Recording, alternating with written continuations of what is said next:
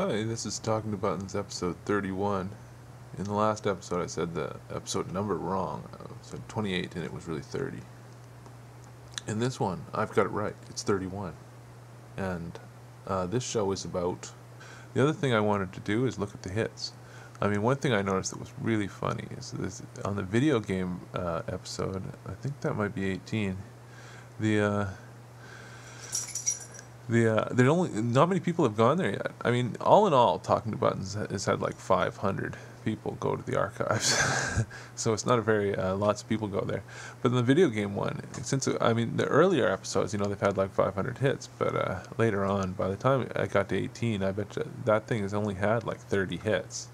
But the interesting thing about that, the video game, of the 30 hits, 24 or something made it to the final version, and that's actually quite tricky. There's 4 different movies in that one, and they get harder as you go along, and that was an interesting stat I learned.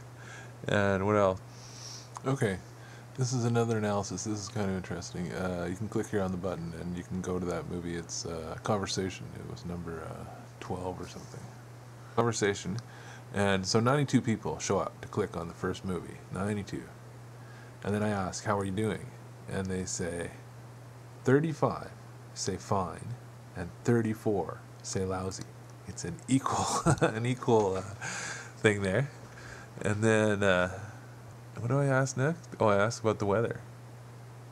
How's the weather?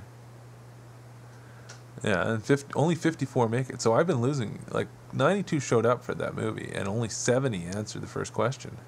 So at least 20 people said, "What the hell are you asking me? What is a movie asking me how I'm doing?"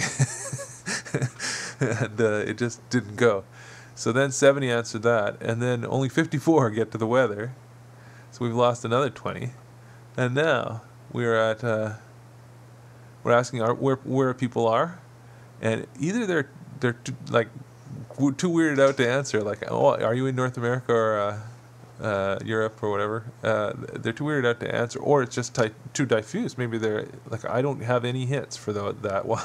Like maybe so that, and I only get things over 20. So I don't know what happened there. Anyway, and then to end it, the people who made it to the final ending were 38. 30. So really, that conversation wasn't all that successful.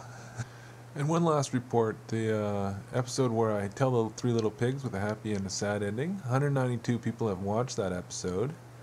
61 went happy. 53 went sad. I was thinking about this last night. With 192 people go to the show, and only like 110 people vote at all. I'm thinking some of those early episodes, a lot of people check them out in things like Windows Media Player or something that can handle QuickTime movies enough to play the video track, but not enough to have the interactivity. So I think today's question is, do you feel like your privacy is being impinged on by movies that talk back? I mean, I haven't had all that much luck with the tech side of this thing yet. I don't know anything about you. But I can find out things. I just have to learn a little more stuff. But I don't want to make invasive movies. Maybe this is enough just to find out the hits at the end of the week. So here's my question: do you think that